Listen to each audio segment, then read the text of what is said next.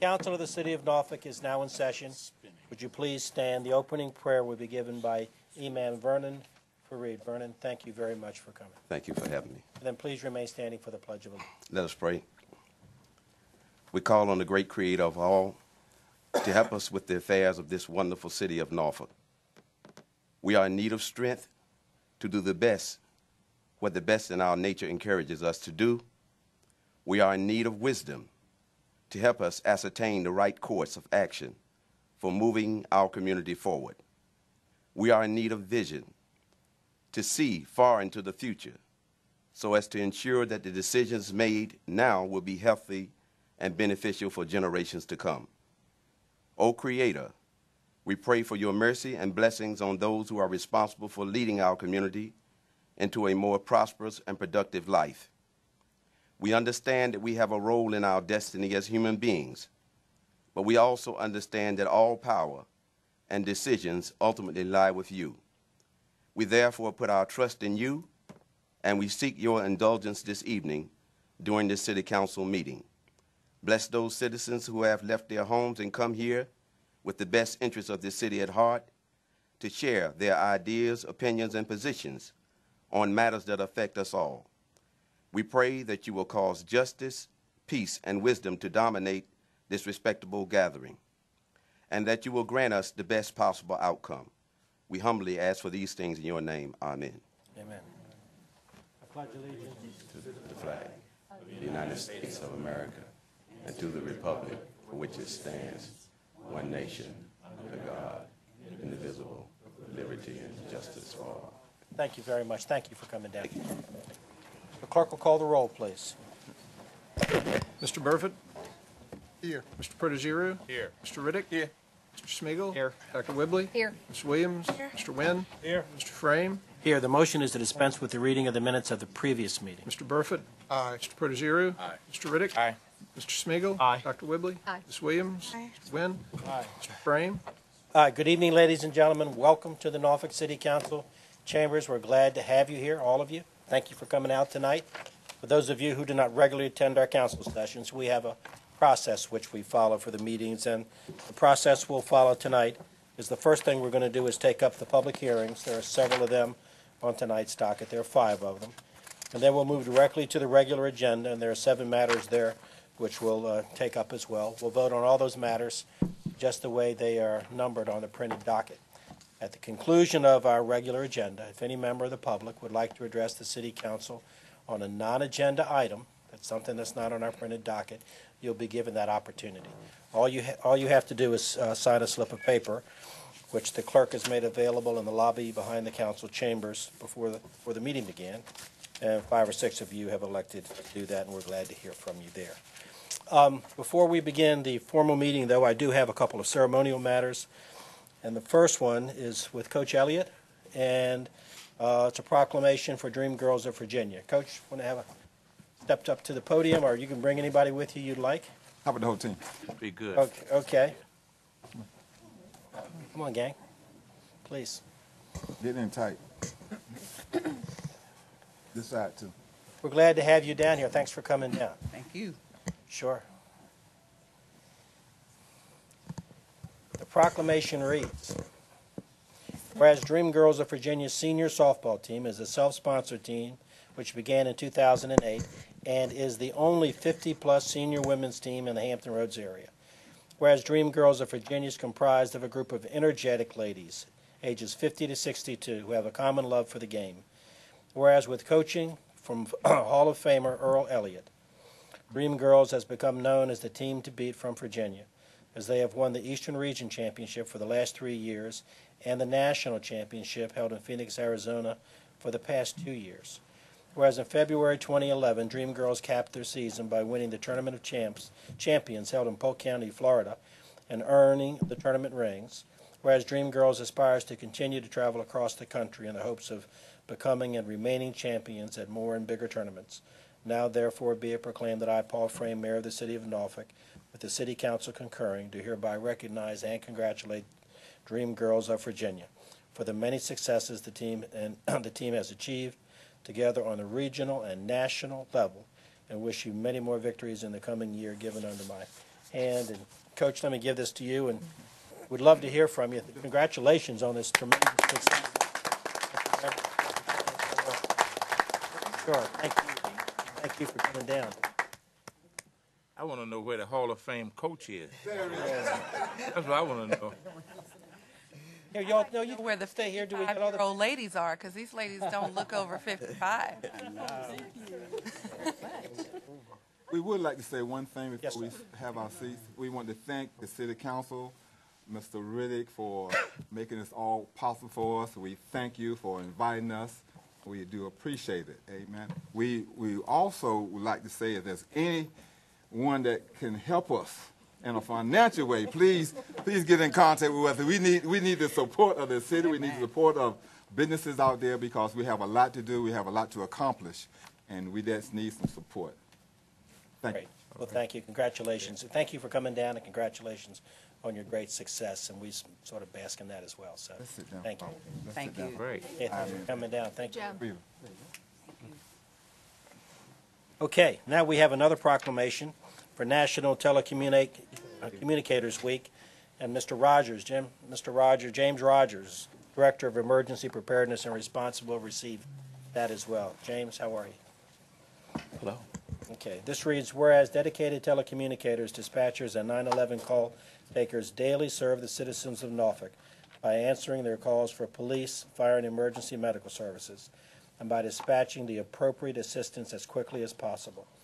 Whereas professional telecommunicators work to improve the emergency response capabilities of our communication systems through their dedication, hard work, and participation in ongoing training and other programs. Whereas these telecommunicators provide a critical service needed by all citizens, and whereas these professionals need and deserve the informed support of our community to continually maintain and improve the quality of public safety dispatching services, whereas the City of Norfolk has designated the second week of April as a time to honor and recognize our telecommunicators and the vital contributions they make to the safety and well-being of our citizens. Now, therefore, I, Paul Frame, Mayor of the City of Norfolk, do hereby proclaim April 10th through the 16th, 2011, as Norfolk Telecommunicators Week in the City of Norfolk, and urge all citizens to make note of this special week and give due honor to our city's telecommunicators. Given under my hand this 12th day of April, 2011. Mr. Rogers, good to see you back over here in City Hall. It's great to be back. Great to be back. Okay. Sure, good to have you back, James. Thank you so much. We'd love to hear from you.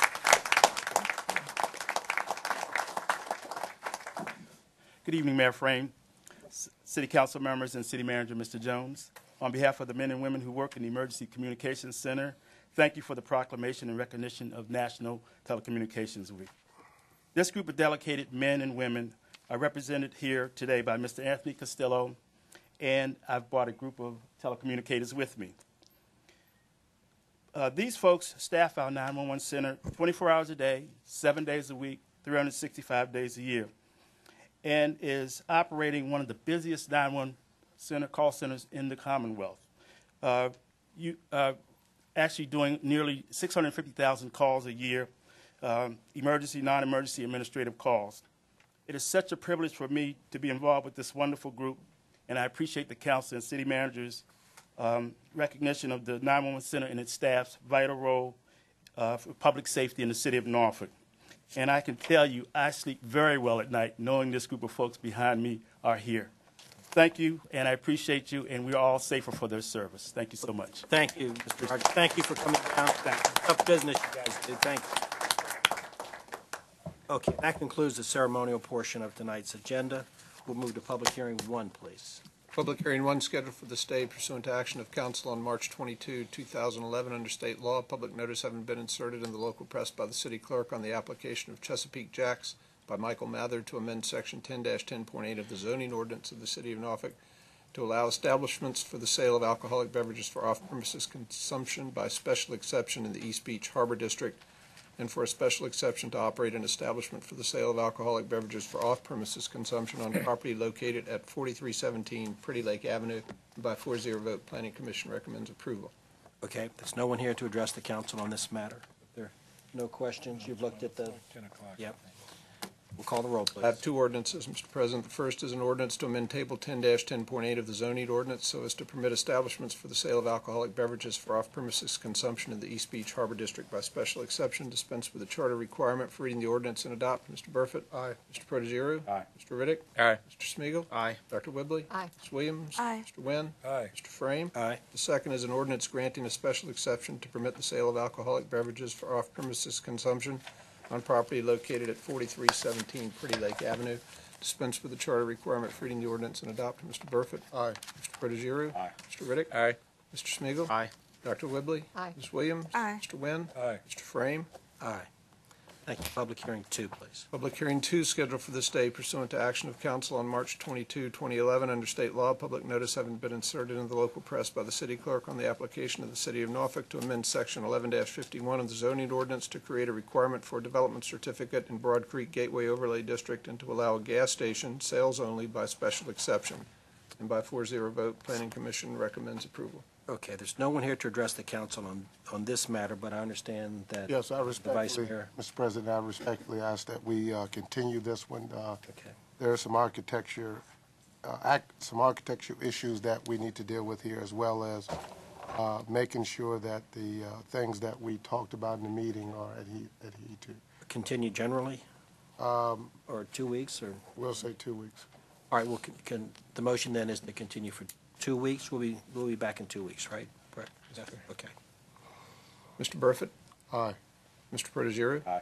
Mr. Riddick? Aye. Mr. Smigiel? Aye. Dr. Whibley? Aye. Ms. Williams? Aye. Mr. Wynn? Aye. Mr. Frame? Aye. Public hearing 3.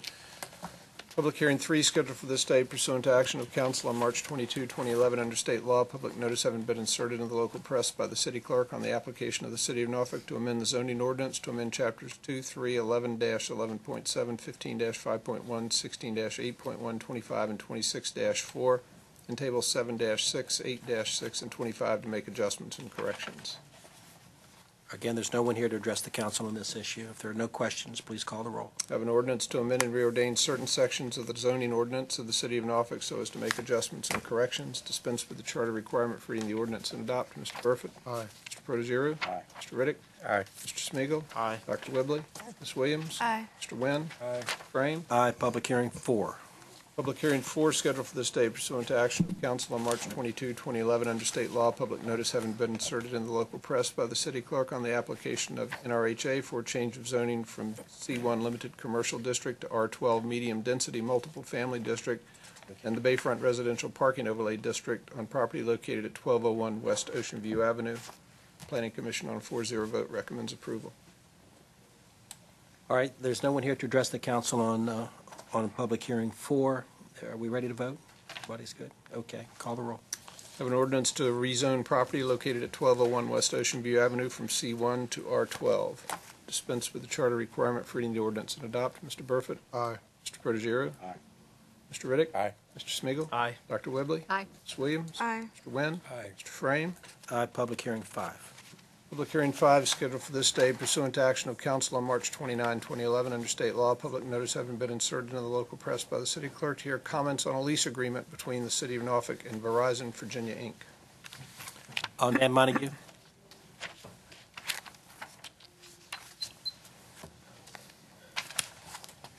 Good evening, Mr. Mayor, Council, Mr. Jones. My name is Dan Montague. I live at 4605 Creek Street here in the city of Norfolk. Does this lease agreement mean that we're finally going to get FiOS in the city of Norfolk, being that Chesapeake and Virginia Beach and everybody else got it in Norfolk? I wish it did, but I don't think that's what it means. Anybody? I think FiOS is coming. Yeah. Right. This is unrelated to FiOS, that anybody wanting to provide FiOS would be embraced by us, Yeah. that we've not had We're with you. any application. Thank you, sir. Okay. The answer is no. Yeah. This doesn't have anything to do with it. Not in this lifetime.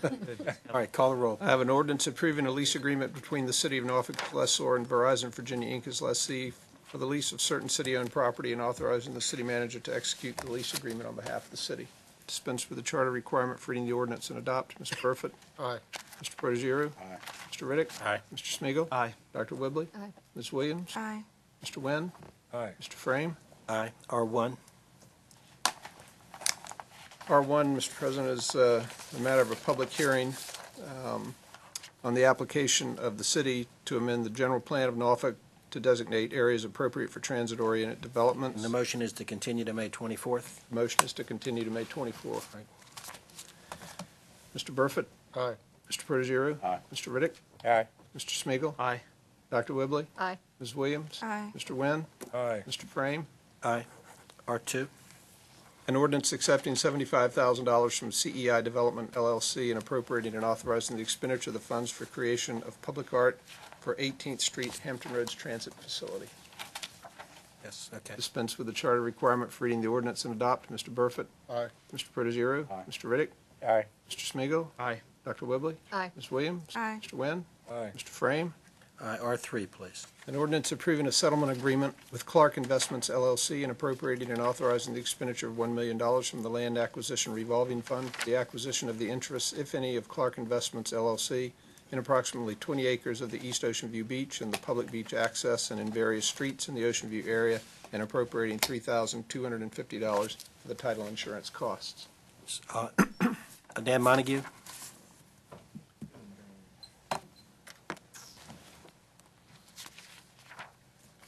Evening again. My name is Dan Montague. I live at 4605 Creek Street here in the city of Norfolk. About 10 years ago, my wife's aunt, her settlement, her estate settlement for her property on 25th Bay, became official. And anyway, NHRA confiscated, took the land and everything, because Councilman Wright wanted to redevelop all that out there. And so, anyway, she only got $38,000. Her aunt estate only got $38,000 for an acre of ground with a house on it at 25th Bay. And the thing about it is, if the people that they were dealing with, well, the law firm was in Princeton, West Virginia, and he had no idea of what that property was worth. And $38,000 for an acre of ground out there in East Beach, it's ridiculous. But see, the thing about it is, though, at least the people that you're dealing with now do know the value of the property around here.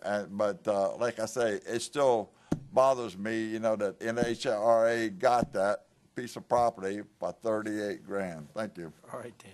Ellis James.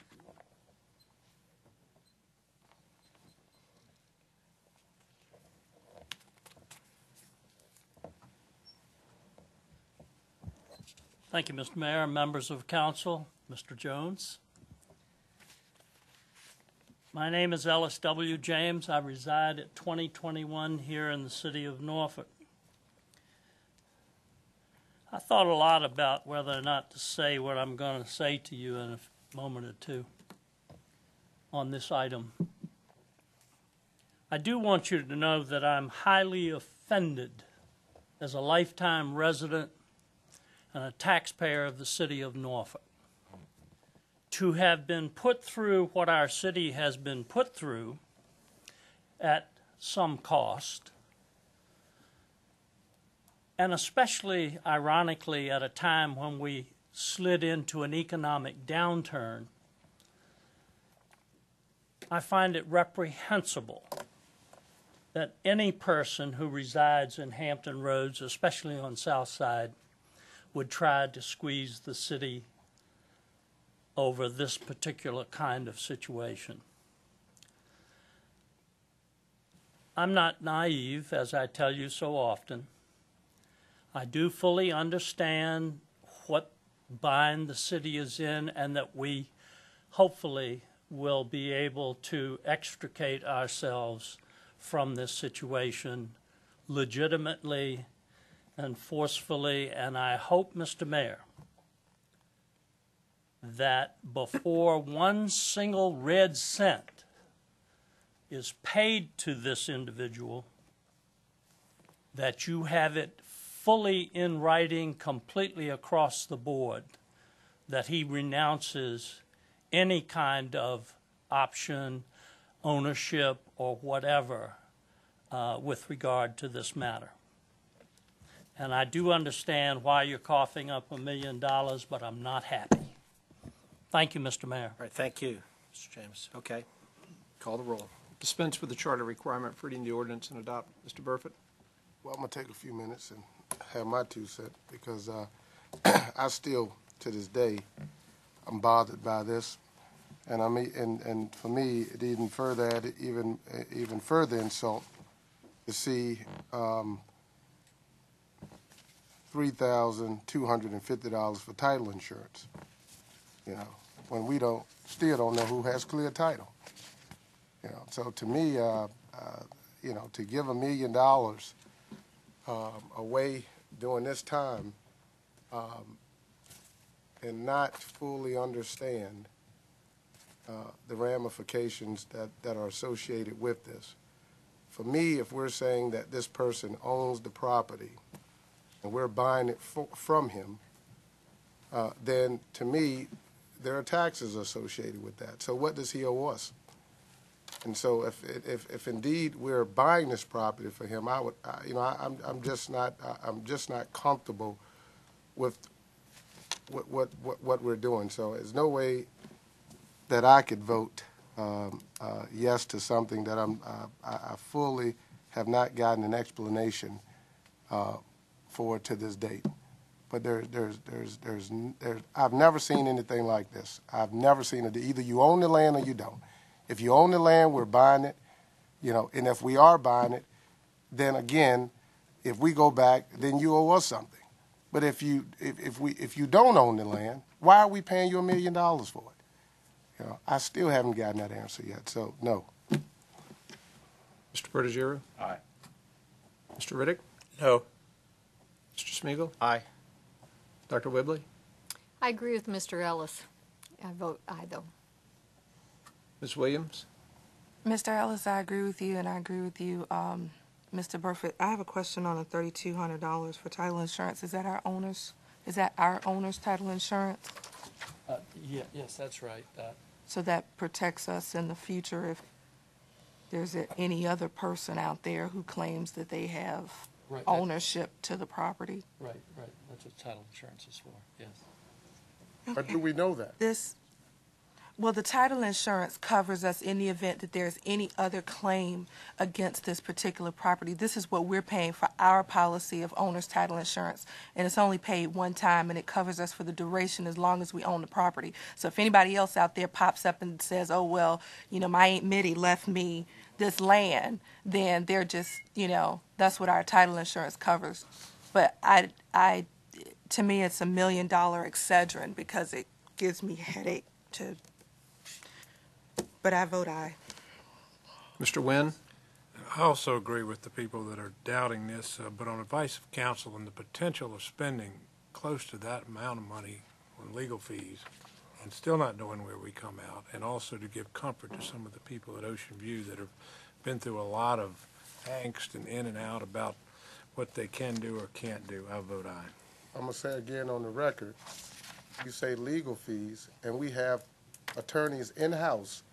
And so if this is something that we need to litigate, why wouldn't we litigate this in-house? But they're not free. Why do we have to go out and seek counsel outside of this building if we feel that there's an issue here? And if it's not clear, then we need to, again, our job is to protect the coffers of the city. Mr. Frame? Aye. All right, R4, please. An ordinance approving and authorizing the conveyance of a 20-foot utility easement to Hampton Road Sanitation District relative to certain property bounded by Mayflower Road and Llewellyn Avenue, and a variable width utility easement relative to certain property bounded by Mayflower Road and Carolina Avenue, and approving the terms of the deed of easement. Dispense with the charter requirement for reading the ordinance and adopt. Mr. Burford? Aye. Mr. Riddick? Aye. Mr. Smeagol? Aye. Dr. Whibley? Aye. Ms. Williams? Aye. Mr. Wynn? Aye. Mr. Frame? Aye, R5. No, he's not here. An ordinance approving an agreement with the Commonwealth of Virginia Department of Transportation for the design and construction of the citywide signal retiming Phase 2 project and citywide traffic signal cabinet upgrade project, and appropriating and authorizing the expenditure of funds for said projects in the amounts of $500,000 and $300,000 respectively, subject to and in accordance with the terms and conditions of said agreement. Dispense with the charter requirement for reading the ordinance and adopt. Mr. Burford? Aye. Mr. Riddick? Aye. Mr. Smeagol? Aye. Dr. Whibley? Aye. Ms. Williams? Aye. Mr. Wynn? Aye. Mr. Frame? Aye. R6. An ordinance accepting a grant award in the amount of $450,000 from the National Preparedness Directorate, United States Department of Homeland Security 2010 Port Security Grant, and appropriating and authorizing the expenditure of the grant funds in the amount of $450,000 to purchase a fire rescue response boat for Norfolk Fire Rescue. Dispense with the charter requirement for reading the ordinance and adopt. Mr. Burford? Aye. Mr. Riddick? Aye. Mr. Smigiel, Aye. Dr. Whibley? Aye. Ms. Williams? Aye. Mr. Wynn? Aye. Mr. Frame? This is a big deal. I mean, and we've been after a fire rescue response boat for years here. I mean, and with all the shoreline that we have, this is really a good day for us. I mean, I vote aye. R7. An ordinance approving the Slover Library completion and operation agreement. Dispense with the charter requirement for reading the ordinance and adopt. Mr. Burford? Aye. Mr. Riddick? Aye. Mr. Smigiel, Aye. Dr. Whibley? Aye. Ms. Williams? Aye. Mr. Wynn? Aye. Mr. Frame? Aye. I have one additional item, Mr. President. It's a resolution, caption a resolution appointing or reappointing 23 persons to one board, 2 commissions, and 1 authority for certain terms. Adopt the resolution. Mr. Burford? Aye. Mr. Protogiru? Mr. Riddick? Aye. Mr. Smigiel, I just wanted to say, Mr. Crandall, this is the appointment to the Environmental Commission, so, aye. Dr. Whibley? My only concern, did anybody else have any angst about the fact that we have a 12-year limit, and now we're going to allow that not to be, that we're going to no longer require that?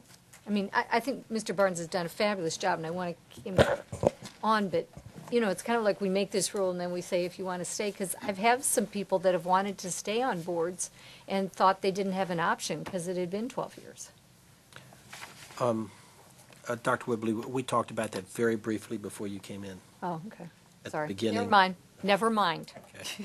So they're, You snooze, you lose. they're lifting Of the course, I was limit. locked out. That's why I couldn't get it. We locked you out, so you couldn't be there. But Couldn't weigh in on the issue. I think it had to do as much with Willie's, with Mr. Barnes' outstanding contributions over the years, over the many, many years. And that's not to to say that for other folks who have served 12 years haven't served, admirably as well. But this very rare occasion, we thought it would be worth doing. So. I vote aye. Ms. Williams? Aye. Mr. Wynn? Aye. Mr. Frame? Aye. And that's all I have, Mr. President. All right, that concludes the formal portion of tonight's agenda. We are